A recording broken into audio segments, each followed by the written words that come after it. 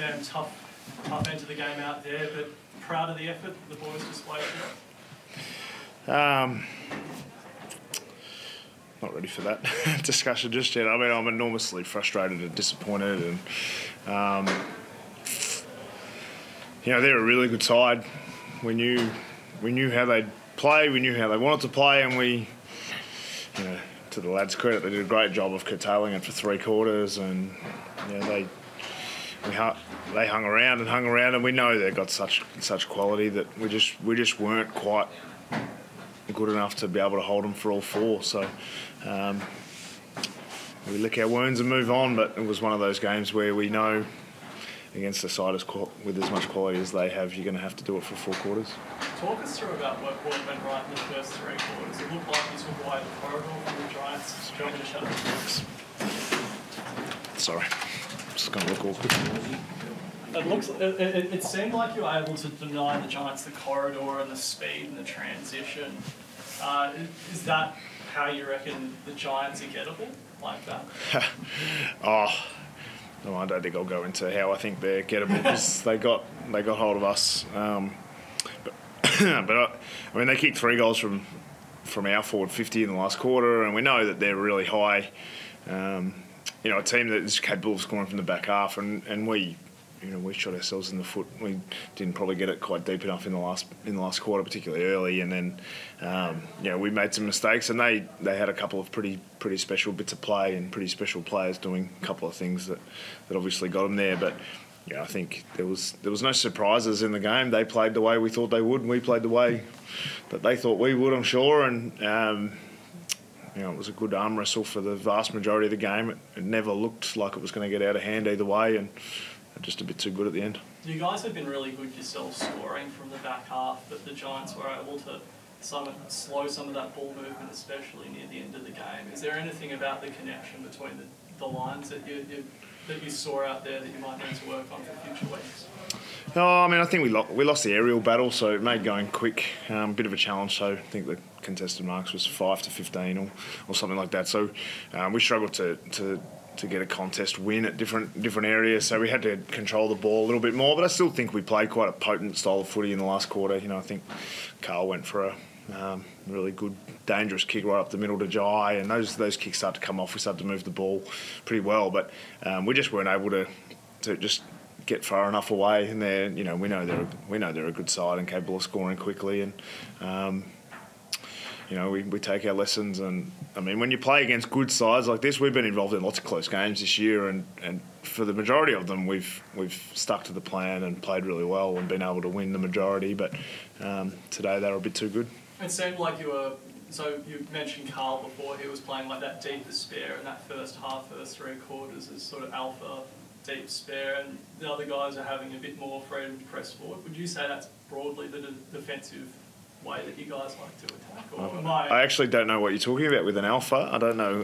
Was it deep spare or? No, I think for the vast, we generally play. Carl was pretty high today, and he's a guy who we like to use his foot skills as much as we can. But I think they're a dangerous side. I think Daniel's had 12 touches in the last quarter, and was really influential in the game. And I think if there were lessons to learn from that, other than you have to be good all the time against the best sides, some of it was around the players, key players for them having key moments. There was one where Toby Green wins a centre bounce and then he wins a forward 50 stoppage with a goal. Obviously the Hogan one late. Those key players, for them being able to curtail them at the right time consistently enough was a challenge that was a bit too much for us today. Yeah, it seemed like the turnover scoring that was going very well for you in the first 3 quarters really dried up as GWS visibly started playing on pretty much at all costs out of defence. Were you prepared for that sort of, throwing caution to the wind given they're down a few goals? How do you sort of... Yeah, sounds like you heard our 3 quarter time. We knew.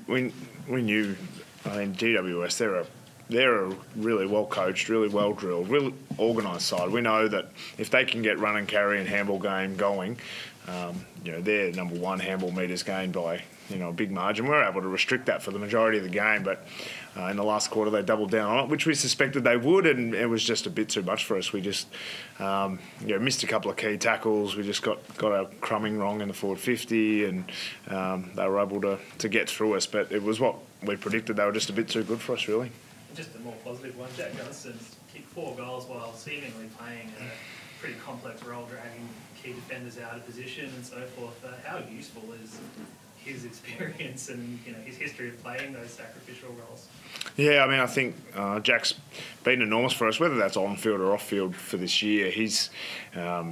His leadership, and he's really an extra coach for us, whether that's in the coach's box or during the week with some of the younger players, or whether that's when he actually plays on game day. I think his game understanding was really high, and today he was able to hit the scoreboard and made the most of his chances, because we know the role he plays is really team orientated, and goal kicking is obviously the bonus. So I was pleased he was able to come back in and play a really important role for us. You hear about in the press a bit that goals means a key forward's doing well. What do you take out of a good game from a Chol or a Gunston or one of your bigger forwards?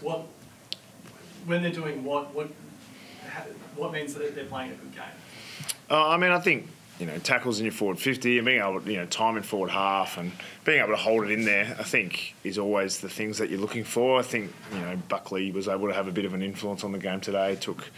I think he took four contested marks. So there's some challenges like that. When we're at our best, we're not allowing key opposition marks. Obviously, they're hitting the scoreboard, but time in forward half was a challenge for us for large parts of today. Really, we struggled to get it out of their back half, and we just couldn't turn the ball over in our front half today the way that they could, particularly early. I think they had 16 front half turnovers at half time. So, that was an area of the game that we just couldn't seem to get right. Centre bounce towards the end of the game. You guys dominated the clearances from the centre bouncers, but I think they scored 33 points in the end from their 8.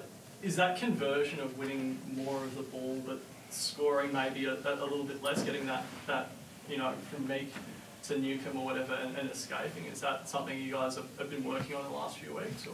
I mean, we always centre bounce has been an enormous part of the game for the last few years since the 666 rule was obviously brought in, and I think if you look at, I think we were plus 20 odd for hit outs.